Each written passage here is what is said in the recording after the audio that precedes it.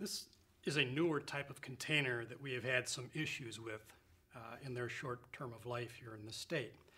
The way these are sealed, the zippers are supposed to interlock. And when they interlock, there is one eyelet that the zipper can go through, the seal can go through. What has happened in this particular case is that instead of running through the eyelet of the interlocking zippers, they've run the seal through the eyelets at the end of the zipper pulls. As a result, regardless of how tight you make your seal, you're still going to be able to open those zippers.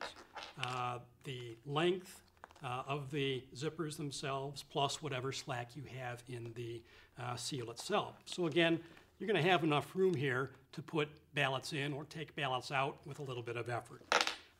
The proper use of this particular container, number one,